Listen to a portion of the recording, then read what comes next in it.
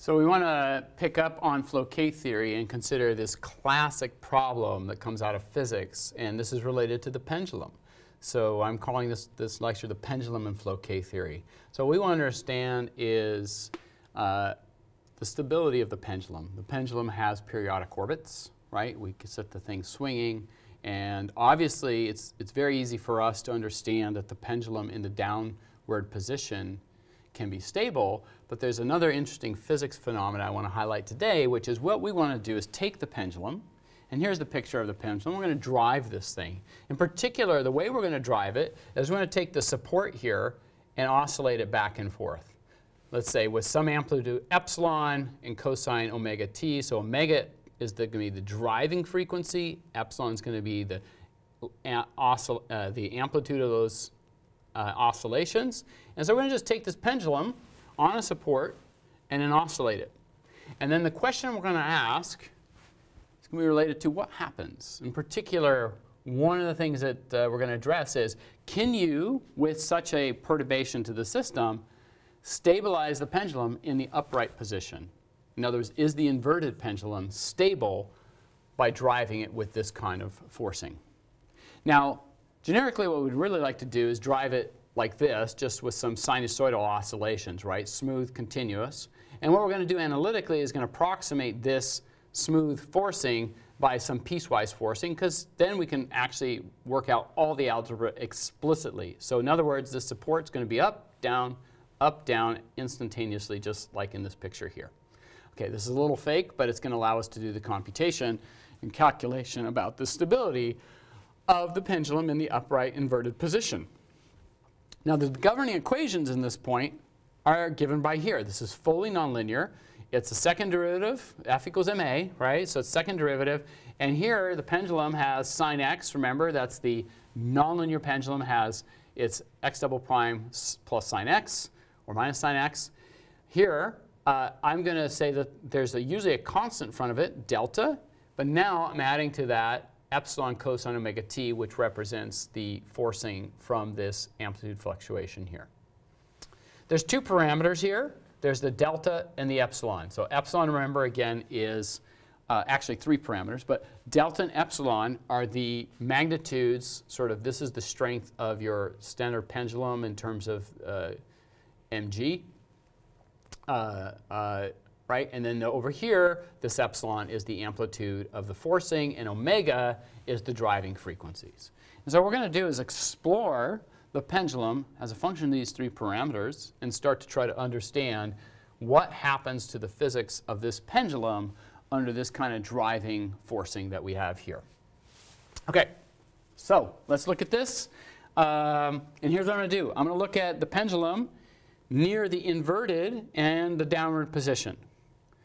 When you're downwards, you're near x equals 0, so sine x, can be approximated by x minus x cubed over 3 factorial, so forth. Normally what we do is we do small amplitude, in the small amplitude limit, we place sine x by x. So that would allow us to address the stability of the pendulum in the down position. Now that's kind of a boring case. We already know what happens there, right? The downwards pendulum is stable in that position. The inverted pendulum is when x is equal to pi. So now you're pi up, you're facing straight upwards. So this sine of x plus pi, that's this here. You just use your trig identities to show that's like negative sine x, which when you do the Taylor series expansion of this for small amplitude fluctuations near the top is minus x plus x cubed. Notice the sign change. That's the big difference. When you're in the upright position, you get this minus x. Now, in the linear limit, remember that this is x double prime is equal to minus x here, which is sines and cosine solutions. This would be x double prime equals x, which is exponential solutions. It's like a saddle. You have one growing, one decaying mode. So you walk away from the top. You say it's unstable. But now we've introduced a perturbation to the system, which is this modulation of where the bracket holds this thing into place. This equation here is called Mathieu's equation then, and depending upon if you're in the upward or inverted position, this is a plus or minus sign there. And so we're going to study Mathieu's equation. And we're going to study stability of periodic solutions driven by this epsilon cosine omega t term. And we're going to ask, does anything really change in the physics? I'm in upright position. You imagine you're always going to get pulled over, and you're in down position. You're always going to stay there because there's nothing to make you go away from that. Gravity's holding you in place. Okay, so this is the question we want to address. This is a mathematical construct. We're just going to ask the question, can you stabilize this pendulum in the inverted position? Okay, fair question. And of course, at least at first, maybe you haven't thought about it. Maybe you say, like, I don't know, probably not, right? Gravity would just pull this thing down. You know, whenever you put it up, it might stay there for a bit, but it's going to fall over. But now the question is, what's happening with this term here, this driving term that I have that's oscillating that bracket? So what I'm going to do is break this up into two components. Remember, I'm going to assume that this thing here is going to be piecewise. So it's going to be plus and then minus and then plus and then minus. I'm going to approximate that sign by two constant pieces. Okay? So here it is. Piecewise oscillations are like this. Here's the governing equations from 0 to half the period, t over 2. And here's the governing equations from t over 2 to t. The big difference here is the sign. So it's plus epsilon minus epsilon. That's the only difference between the two. Okay?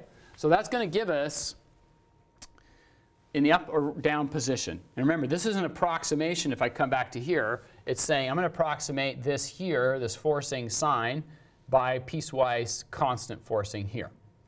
And the reason I'm going to do this is because I can work out my Floquet discriminant exactly analytically in this case if I have this piecewise constant form, where I can't do it in the case where it's actually sinusoidal and continuous. Okay, so that's what I'm going to do. I'm going to take these are my governing equations, and it shifts from times 0 to t over 2, it's this, t over 2 to t, it's this, and then I keep going back, and then it's here, and then here. Just keep going back every half period.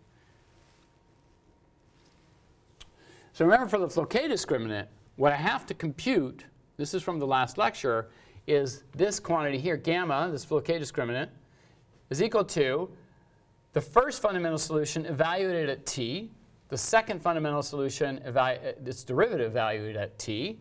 And remember, x1 satisfies the initial condition that it is 1, its value is 1, and its derivative is 0 at time 0. And x2 satisfies that the solution is 0, and its derivative is 1 at time t equals 0. So I've got to find these solutions with these two different initial conditions. And once I find x1 and x2, I could construct this Floquet discriminant for this problem. Okay? So let's go compute these things. So first of all, what are the solutions? Well, your fundamental solutions between 0 to t over 2 is given by here. This is just, here's your solution. They're exponentials. Remember, we're near that saddle. So one's a growing exponential. One looks like a decaying exponential. Okay? And that's also the case when you're here in the regime t over 2 to t. Remember, you're near the saddle, so you say, I got these two solutions that have saddle-type structure. Inside of this square root, there's a plus epsilon in the first part of it and a minus epsilon in the second part of it.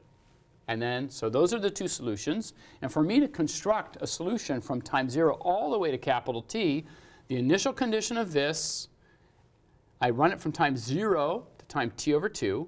And that's the initial condition now for the second part, which runs from t over 2 to capital T. Okay? So you can do a lot of algebra here. So let's just call this the algebra hell slide. I've done it all for you. You can work this all out. I'm not going to go through it in detail, but this is just taking those two solutions. And now what you're going to do with these two solutions, you're going to say my fundamental solution x1 satisfies that at time t equals 0, the solution is 1, its derivative is 0. I input those initial conditions in, work this thing all the way through. Those are the two constraints I have that need to be satisfied. Okay? My second fundamental solution, x2, initially its solution is 0, the derivative is 1. And so I can put those in, solve, and here is what I get. x1 is this solution right here, written all out. Notice that I have hyperbolic cosines here and here, hyperbolic sines here and there. Same here. Now a mixing of hyperbolic sines and cosines, hyperbolic sines and cosines. So I have x1, I have x2. And what I need to do then is take x1, evaluated at capital T. I need to take the derivative of x2 and evaluate it at capital T. So even more algebra comes up, which is I have to do those calculations, evaluate them. Once I have them, I add them together to form my Floquet discriminant. And there is the Floquet discriminant. Okay? So this is actually quite an instructive problem, right? It's the pendulum. It's about as simple a problem as you can come up with that still has like this nice physical interpretation. And it's a lot of work to get this, but there you are. This is your Floquet discriminant as a function of this delta and as a function of this epsilon. And we have it all worked out here with the period variable t directly in there. So a couple things to notice. These are complex, complicated expressions, but I can just plot them on MATLAB or any other kind of software tool you want. But I do want to highlight this first. If you take omega to be big, in fact, this is one of the calculations you can show is for large frequencies, what's going to happen with this thing here, it's going to be stable because, in fact, this Floquet discriminant is going to go, if you take it into this asymptotic limit, you can actually show that this thing collapses to 2 cosine square root of epsilon minus delta pi over omega. Okay? And remember that the frequency is related to this capital T here. The frequency of the forcing omega, that's what I'm actually looking at here, is directly related to the period t. It determines the period t. So for very high frequencies, in other words, a very short period, I can actually find that gamma goes to this value here. Cosine is bounded between 1 and minus 1. So this thing here is going to a value of 2. And stability was determined if the Floquet discriminant was 2 or less. So it's 2 or less. So for high frequency oscillations of that thing, when I'm forcing it at very high frequencies, what it tells you is the Floquet discriminant satisfies, in fact, the stability properties that we talked about in the last lecture, which is the Floquet discriminant is less than 2. That's interesting, right? It tells you, at least for high frequency oscillations, I should be able to stabilize that pendulum in the right position. In fact, I can actually compute that Floquet discriminant, right? I can just plot it.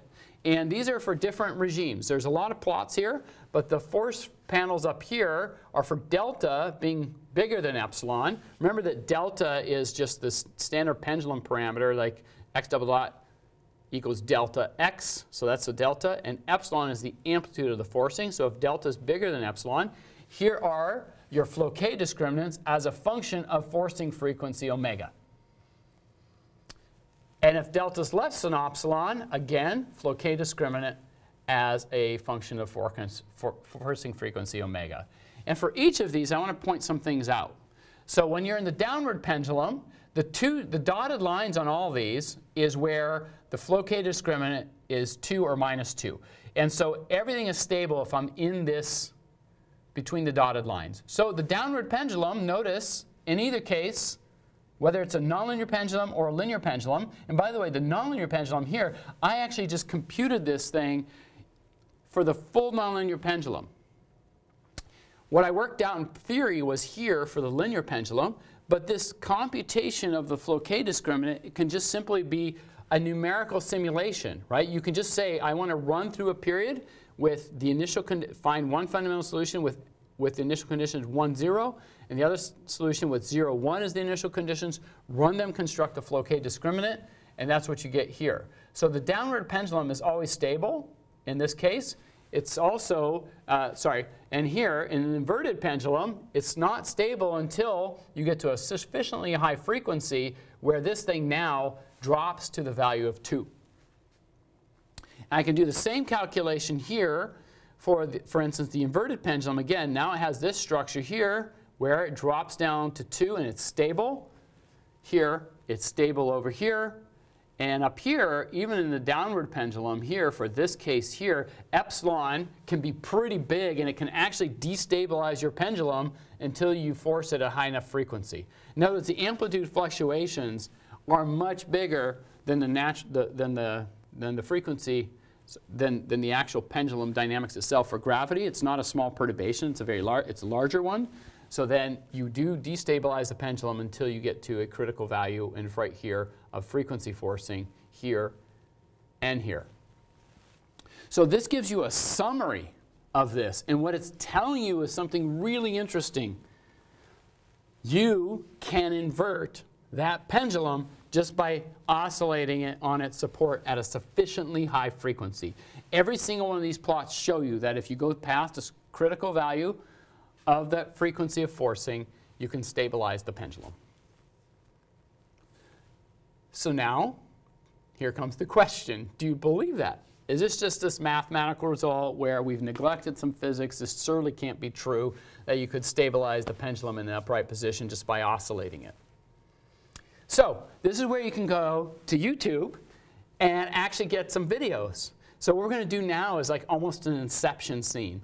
I'm on YouTube, and then we're going to watch YouTube within YouTube.